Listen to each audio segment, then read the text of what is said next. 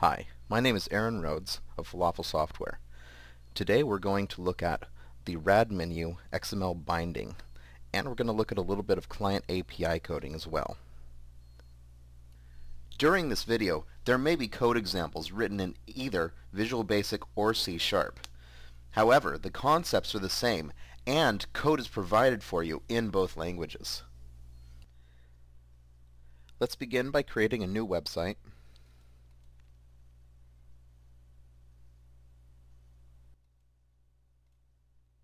We want to pick an ASP.NET AJAX enabled website so that the script manager is created, and that will allow us to use AJAX controls properly.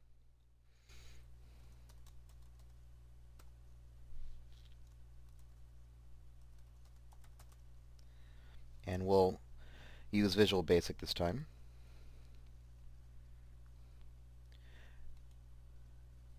Now we'll go to Design.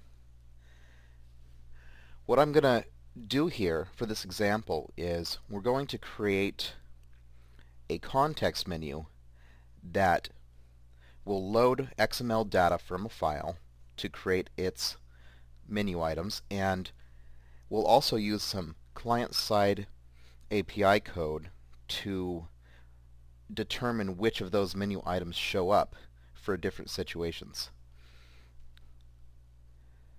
So the first thing we'll need to do is drop a RAD menu onto our form. In this case, I'm going to use a RAD context menu. And I'm also going to drop another couple controls here. 2 images. Since this example is code heavy, I'm going to actually name all these controls. So the first image ID we will call Image USA, and the second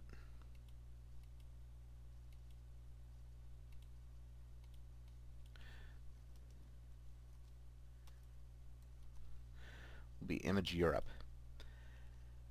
Now I want to set some images to these image controls. So the way we do that is open our Windows Explorer, and I happen to have some images here that I'm going to add to my project. There it is. And then we want to add that folder to our project here.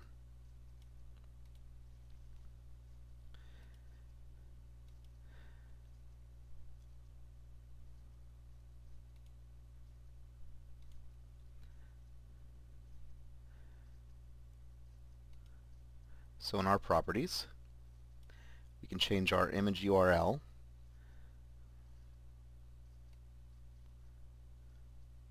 by browsing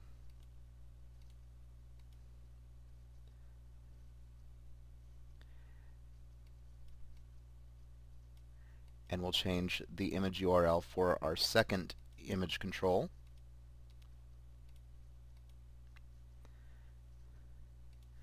That should do it, except it's a little bit big on this one here.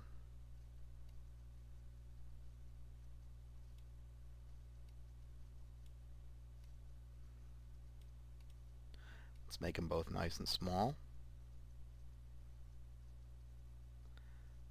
There. Now we need to create a bond between the RAD context menu and these image controls. The way we do that is click on the Smart tag and then go to Edit RAD Context Menu Targets. This will bring up a dialog that allows us to add targets. And what these targets do is when we add the target and select the control, then when we right-click on that control, it will bring up our context menu. We want to create 2 of those, one for each of our image controls. Click OK. So that's all the visual stuff we need to do. The next thing I want to do is load the XML data. We don't have any XML data yet, so we're going to add that right now. Here at the Add New Item icon, I'll click that, and we'll create an XML file and call it locations. You'll see in our Solution Explorer it's added the location XML, and I'm not going to type all of the XML data in here because that would be laborious, but this code example is included in the video, and it's an excellent template for how to create hierarchical data with an XML file for your menu items. If we look at the structure, you'll see that the menu is the overall root of the XML file, and then within each group tag, such as here and ending with here, and here ending with here, there can be several item tags, and those are your individual menu items. Now that's done, we don't need to look at this file anymore other than to note that it has some North American cities and some European countries and cities within them. So back to our ASPX file. Now to load that XML data.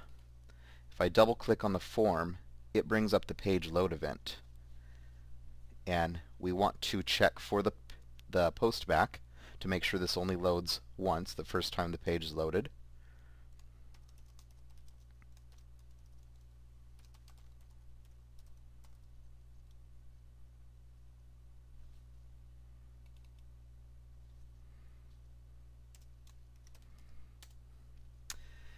And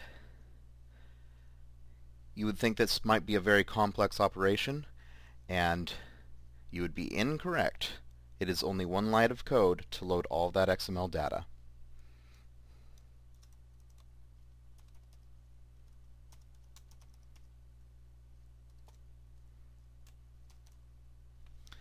Load content file. And we need to give this a relative path.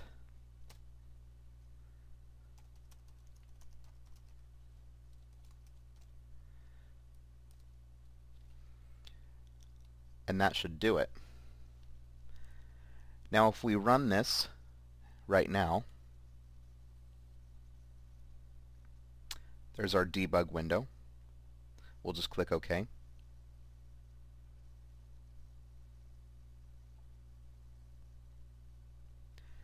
This brings up our website with our two images, and if I right-click on those images, we see we have all these different options loaded from that XML file. And that's great. However, I want to do something special with this. I want, when I click on Europe, for only the European cities to show up, and when I click on North America, for only the North American cities to show up. How do we do that? Well, we could do it with server-side code, but that would cause a postback, and it's slow, and it's really unnecessary for this case. So we're going to use some client-side code to make this happen.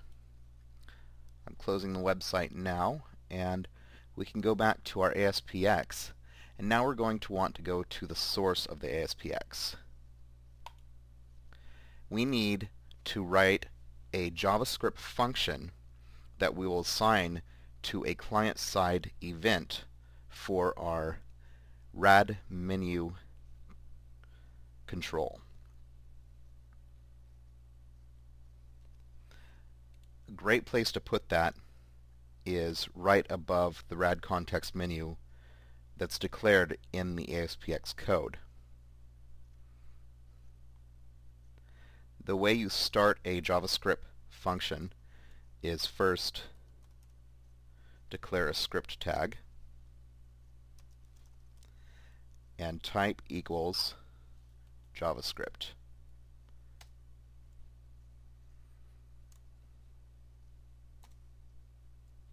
That will create our ending script tag, and within this script tag we're able to declare our function.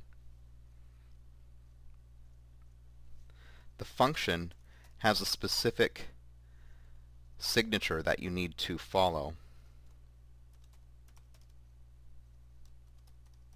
We'll call it client showing, and I'll show you why I'm calling that in a second. Although it can be called anything you want, this is descriptive in this case.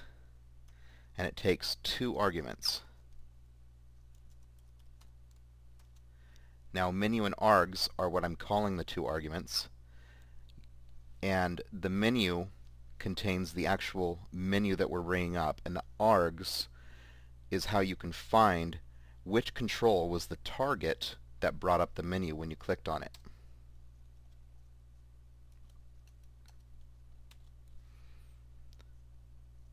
Now I'm going to declare 3 variables. I'm just pasting those in, and I'll explain them. The item 1 and item 2 are created from the menu Find Item by Text North America. I'm using the text property of those menu items that were populated because I know what they are, and that gives us the 2 menu items we need. The third one is the target, and if we use the args variable right here and the .getTargetElement function, then that will bring us the target that brought up the menu when it was right-clicked. The next part of our function is a nested if statement that I'm also going to paste in here.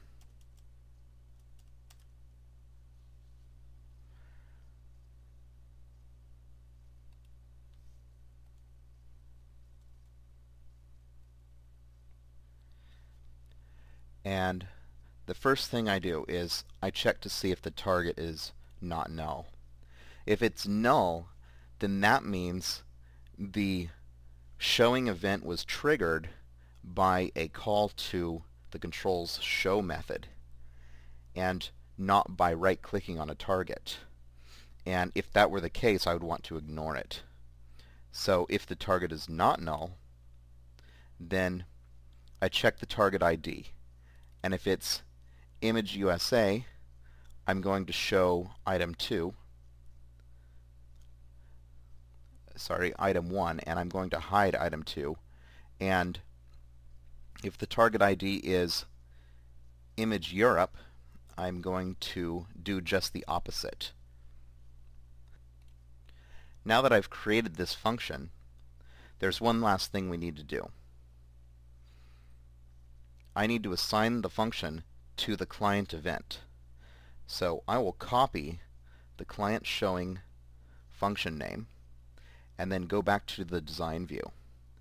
And then clicking on the RAD context menu, I'll open the properties view and scroll up to the on client showing event.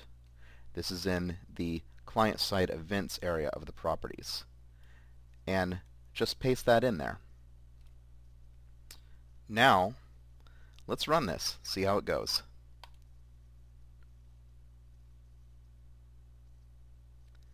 Now when I right-click on Europe, only European cities show up, and when I right-click on North America, only North American cities show up.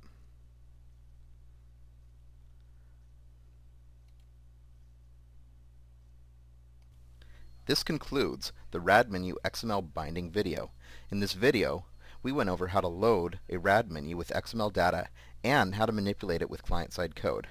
I hope you enjoyed watching this video, and remember, you and I, and a little bit of Telerik, are making web development easy.